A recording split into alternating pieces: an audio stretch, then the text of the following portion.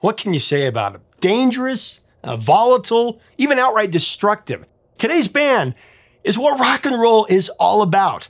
Breaking onto the scene in the mid-'80s, their hard-hitting music and their reputation absolutely freaked out the media establishment. I mean, radio refused to play them. They were blacklisted by MTV even. Oh, and parents confiscated what few tapes actually got sold. I mean, as unbelievably talented as these guys were, their music, it was never going to see the light of day. But just as their label was about to give up on them, one Never Say Die A&R man threw up a Hail Mary. He begged his boss to call in a favor to MTV, and this band's video was given one solitary play on the channel in the worst possible time slot. Would it work? Find out the all-time rock and roll underdog story of a band that went from never heard of him to the biggest debut record ever. Coming up on Professor of Rock. It's a great story. Hey music junkies, Professor of Rock, always here to celebrate the greatest artists and the greatest songs of all time. You know, if you ever drew band names all over your Trapper Keeper or your folders growing up, you're gonna dig this channel of extreme musical nostalgia. Make sure to subscribe below right now, click the big red button, click the bell so you always know when our stuff's coming out. Also check us out on Patreon, that really helps us do more interviews and keep the channel going. We are a self-funded channel. You can become an honorary producer as well. We also have our merch. I'm excited to return to another one of my favorite shows that we do on this channel. It's called Breakthrough. We break down the songs or albums or events that kicked open the door to an artist or band's career and gave them momentum to rocket to long-term success. Oh man, for today's installment, we're gonna take the night train to the jungle, baby. I'm talking about the breakthrough hit, Welcome to the Jungle by Guns N' Roses. Of course, from their 1987 masterpiece debut record, Appetite for Destruction.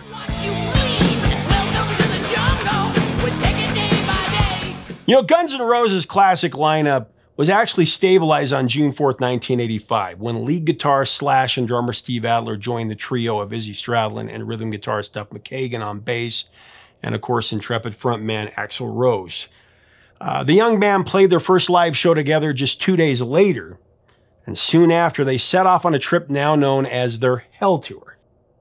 This is a haphazard run up the Pacific coast from California to Seattle, Washington, and it definitely lived up to its name. According to the book Watch You Bleed, The Saga of Guns N' Roses, great book, you should check it out, I'll link to it below. The members of GNR made the trip to Seattle in one vehicle, while roadies drove their gear up in a second one. Unfortunately, both vehicles broke down on the way, and Guns N' Roses had to hitchhike the rest of the way to Seattle. Actually had their guitars in hand. The rest of their equipment was supposed to follow in their wake, but that never happened. The band arrived to play a Seattle show with the band The Fastbacks, who loaned the guys their drums and their amps for that night. Reportedly, Axl and company, they were only paid about $50 for the show, and they had to cancel all the other gigs that they booked since they didn't have their gear. It was an unmitigated disaster. The band members had to bum a ride back to Hollywood with next to nothing to show for their efforts. Still, Duff McKagan, he would describe the short-lived tour as a moral victory. He said the trip had set a new benchmark for what we were capable of, what we could and would put ourselves through to achieve our goals as a band. After returning to California, Guns N' Roses settled into another blazing hot mess with a similar moniker. The famed Hell House, an impoverished West Hollywood hovel that doubled as the band's rehearsal space, perpetually surrounded by heavy partying, drugs, debauchery, and constant chaos. This was their home sweet home. Through 1985 and 1986, Guns N' Roses continued to make a name for themselves on the Hollywood club scene. They played the likes of the Roxy and the Troubadour. And then when they released their EP, Live Like a Suicide, that's what the band refers to it as. This was on the independent Uzi Suicide label. That's when critics and labels started to take notice. As Guns N' Roses drew the attention of major record labels from there, they caught the eye of one man in particular, and it was destined to be.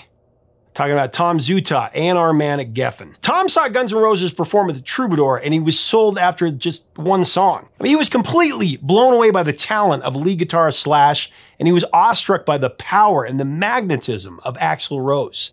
Zutaut realized that this band was the perfect counterpoint to Hollywood's glam metal scene. I mean, these guys were dangerous. They were rebellious. They were outright volatile. Their music, it just exploded in your ears. Tom accurately predicted that GNR would become the biggest band in the world. And he told his boss as much, David Geffen. Zutaut was so sure of Guns N' Roses after that one show, he requested a $75,000 advance to sign them. The guys joined Geffen shortly after. It was in March of '86. Tom Zutaut and the band considered multiple producers when gearing up for their debut album, Appetite for Destruction. Bob Ezrin was considered, Motley Crue's Nikki Sixx, and Kiss's Paul Stanley were all in the mix. But ultimately, it was Mike Klink who took the reins. He was an engineer known for working with so-called soft rock producer Ron Nevison. Ron Nevison, who did a lot of different things, but he currently just done 1987 Heart's Bad Animals album. It was kind of counterintuitive and not exactly in the same realm as Guns N' Roses. I mean, at this point, Klink's resume included some of the less successful albums from Jefferson Starship and Survivor and Eddie Money. All of them a far cry from the menacing sound of one Guns N' Roses. But, you know, Mike Klink, for his part, he was a studio veteran, and he was undeterred by the band's controversial reputation. While proving to be a firm hand, he was also flexible, and he let the guys be exactly who they were. In August of 1986, Geffen booked the band into Rumbo Studios in Canoga Park, Los Angeles. But as recording sessions began, Zutaut and Klink, they started to realize they had their work cut out for them if they were going to keep the band, focused and out of jail. Look, Guns N' Roses' exploits have been well documented over the years, so I won't go into details here. But for our purposes, I'll point out that this band was very unpredictable and usually turned up late for everything. They even turned up at all. I mean, it's kind of rock and roll, right? So that means if you were lucky enough to get all 5 members together and ready to record, you had to seize the moments, In an unprecedented move, Tom Zutaut secured a private purchase order book so that he could reserve studio time at any hour. He also put Mike Klink on red alert and made sure the producer was ready to race to the studio at a moment's notice. If GNR was ready to go, they would be too. Miraculously, by December of '86, all of Appetite's 12-track set was finished. After hearing the final result, Mike and Tom, they were certain that this album and this band were going to take the world by storm. They were going to be huge. They even made bets on how many millions of copies it would sell. Appetite for Destruction, that was released worldwide on July 31st, 1987, and released 6 singles. It's So Easy, Mr. Brownstone in the UK, Sweet Child of Mine, Paradise City, and Night Train. Oh, and Welcome to the Jungle. It's so easy when everybody's trying to win. Mr. Brownstone, he's been knocking. Oh, sweet child of mine. Take me down to the Paradise City where the grass is green and the girls are pretty. I'm on the night train. Follow me, I'm on the night train. If you want it, you're gonna bleed mud. The price you pay and you're a very sick. Now, in regards to writing Welcome to the Jungle, let's just say that there are a few different stories surrounding its origin. We'll talk about all of them. In one version, the song started out with just a simple riff. Said Slash about it, I have this riff, and I remember playing it for Axl on an acoustic guitar. I said, check this out.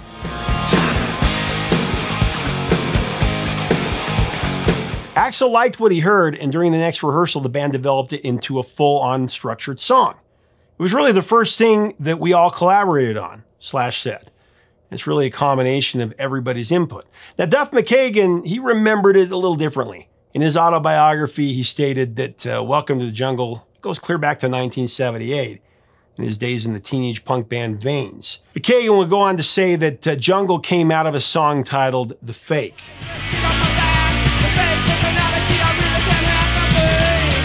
And GNR insider Pamela Manning, she's also made some comments about the creation of the song, where it came from. Pamela remembers being at the rehearsal studio with the band. And what she said, and I quote, is, I remember Axl. He pressed this button on an old tape machine and said, you gotta listen to this. It was a little recording of Welcome to the Jungle that he did, and he says, now we're gonna rehearse it. He made the band listen to it for a while, and they got up and they rehearsed it. I mean, Axl just sang his head off. I remember seeing his face turn really red when he was singing, and I was wondering if he was getting any breath. End of quote.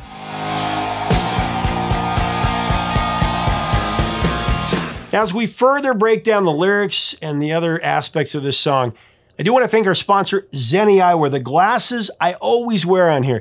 You got to trust me when I tell you, Zenni will upgrade your look. Add some style to your repertoire with their retro looks. There are so many frames to choose from.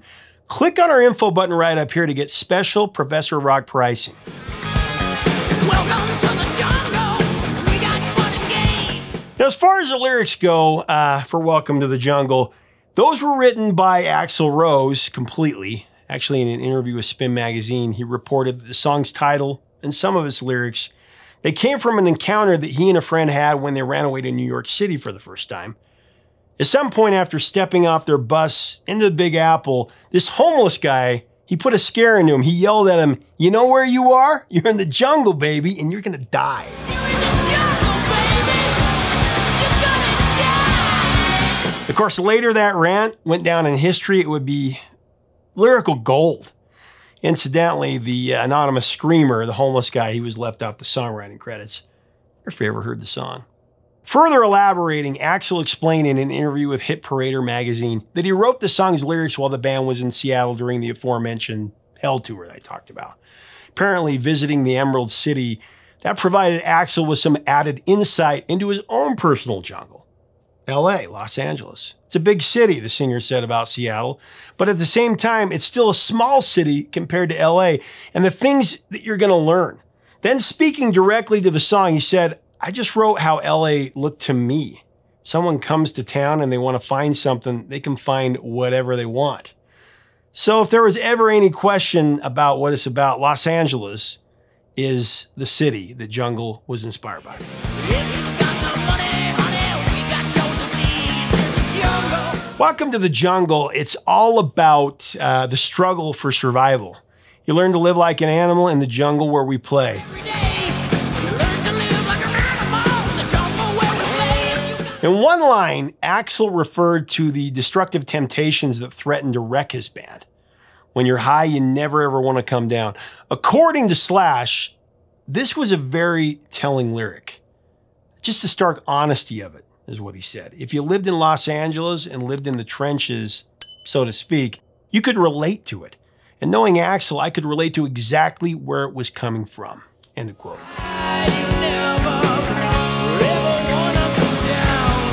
The video itself, it's somewhat autobiographical in nature, a stylized reenactment of Axl's arrival to LA and subsequent transformation.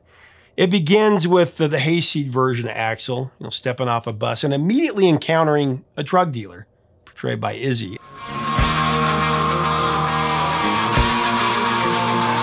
After Rose rejects his offer, he stops to check out some televisions playing through a store window. On them, he can see a deranged version of himself screaming in an electric chair. Close by, Slash poses as a hapless wino sitting on the sidewalk.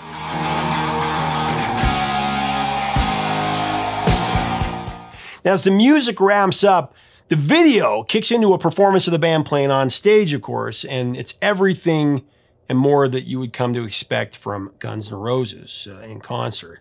Also, throughout the video, scenes of Axl watching TV screens fill with images of war and destruction.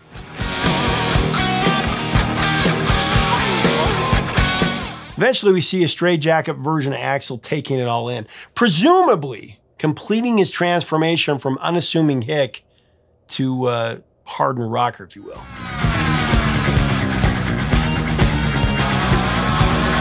Okay, so here's the thing. Although Guns N' Roses and Tom Zutaut and Mike Klink knew they had killed it in the studio, they knew they had something special, the suits over at Geffen, including David Geffen himself, they were skeptical about this finished record. I don't know how you could be. They actually braced themselves to absorb a considerable deficit against the band's $75,000 advance. Despite the efforts of Geffen's promotional team, nobody could break this band on radio or TV. I mean, to be fair, the record blatantly championed drug use, repeatedly fired off expletives, and it originally showcased a science fiction assault scene on the cover. Believe it or not, 9 months after its release, a lot of people don't remember this, 9 months after its release, the lack of media exposure and the underwhelming response from the critics left Appetite for Destruction dead in the water. Sales in the US were circling the drain at just 200,000 units. To make matters worse, there was no chance that Guns N' Roses were going to get any exposure on MTV. I mean, MTV was a critical part of promoting bands, especially back in the 80s. If you weren't on MTV, you weren't going to make it. You were completely missing the attention of the younger generation without that MTV exposure.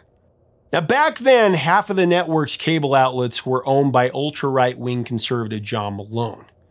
He'd actually warned MTV that if they played any dangerous junkie bands, he would drop the channel from all of his cable affiliates in a heartbeat. This was a serious threat. You know, with Guns N' Roses' hedonistic reputation working against him, the band was completely blacklisted from MTV, from the network.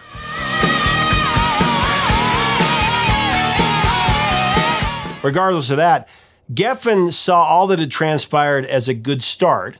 You know, they were willing to live with the record sales. They kind of chalked it up to what it was, a new band that was just paying their dues, getting their name out there.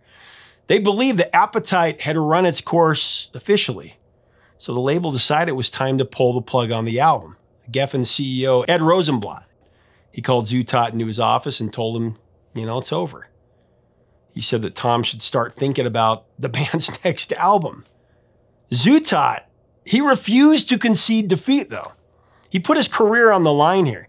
Tom went over this guy's head and he begged David Geffen to call in a favor to MTV. Moved by his A&R man's pleas and his passion, David Geffen agreed to call MTV's Tom Freston. He asked him to lift the ban on this up-and-coming band. The chief executive, he agreed to stop the ban for one time, a one-time only exception. He would give Welcome to the Jungle one shot in the middle of the night on a Sunday morning. Pretty much the worst time slot that he could think of. When David Geffen told Tom the news, the A&R man, he was disheartened, but he reluctantly accepted his fate. I mean, that was it. Appetite for Destruction, it was really finished. So to commemorate all that they had done, Zutat stayed up all night with the band to watch the video and, you know, just celebrate their 5 minutes of fame before they could move on. But a funny thing happened. That one and only graveyard showing of Welcome to the Jungle, that was all Guns N' Roses needed to go completely viral. After the video aired, viewers bombarded MTV with calls demanding repeat plays. Tying up the switchboard in the process, and then the next day phones were ringing off the hook at the record company as well. When Zutat came into work, he was shocked to discover that this Hail Mary had actually been caught inside the end zone. Guns N' Roses had made it. Within days, Welcome to the Jungle, it was MTV's most requested video. Thrown into heavy rotation from there, Guns N' Roses, they completely blew up.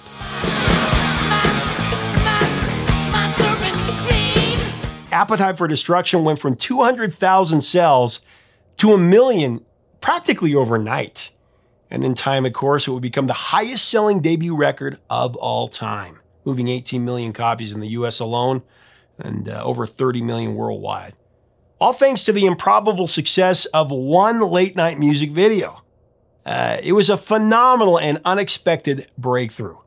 Welcome to the Jungle, this was GNR's call to arms. Served as a fitting introduction to the band. Released on September 28, 1987, the song ultimately shot to number 7 on the Billboard Hot 100. Internationally, it reached number 24 in the UK, went to number 14 in Ireland, 13 in Finland, and went to number 6 in New Zealand. Years later, VH1 named it number 1 on the list of the 100 greatest hard rock songs.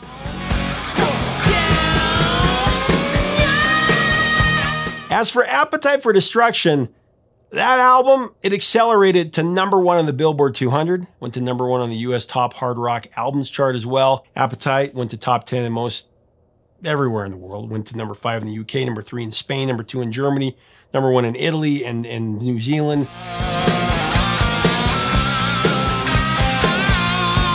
Since that breakout moment, Welcome to the Jungle, it's appeared in all sorts of pop culture renderings. It's tattooed pop culture. Lean on Me.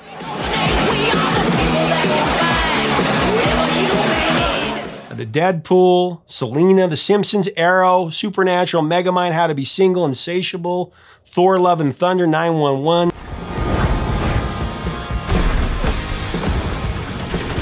And both Jumanji Welcome to the Jungle and Jumanji The Next Level, of course. Don't cry, it's gonna be okay. Welcome to the Jungle has been covered by Hellstorm, Steel Panther, Alice Cooper, Shakira,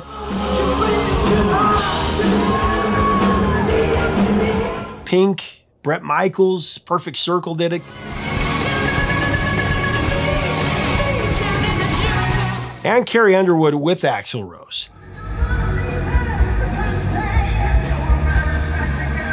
You can also hear Welcome to the Jungle in sports stadiums across America. The number of teams laying claim to this famous track. In the new millennium, Welcome to the Jungle has gone on to tally over 2 billion streams. That makes it Guns N' Roses' second most streamed song of all time, coming in just behind Sweet Child of Mine. Actually, Sweet Child of Mine's ahead of it by quite a bit.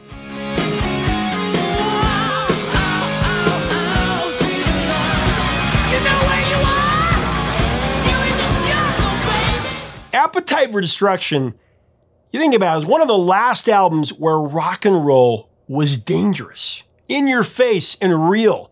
Everybody from my generation has their own unique experience with this album. It was a record that reached across the aisle to every demographic. Everybody had Appetite for Destruction. I remember when I was a kid, my dad took my copy away from me, because I was playing it too loud. And the next day I went out to his shop, his paint shop, right next to our house where he'd work. He'd varnish cabinets. My mom wanted me to go call him in for dinner. Lo and behold, found him rocking out to Guns N' Roses' Appetite for Destruction. He'd taken my copy and he was playing it as loud as his speakers would go. I couldn't believe it. He hadn't confiscated my tape because I was playing it too loud or it was bad. He took it because he wanted to listen to it. All of a sudden, I had the coolest dad in the world. That happened a lot.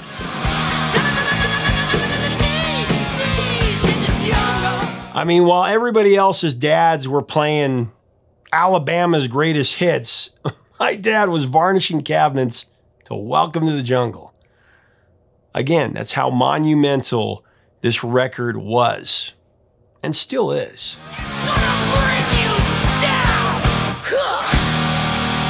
Hey, thanks so much for watching. Leave us a comment about Guns N' Roses and Welcome to the Jungle and Appetite for Destruction. What are your memories of this record, of this song, your experience? Tell me your story. What happened the first time that you heard this record? I mean, it's one of those monumental records. Only 5 or 6 moments like this happen in your entire life, in my opinion. If you like our content, we invite you to subscribe below. We'd love to have you as part of our content. Until next time, 3 chords and the truth, my friends.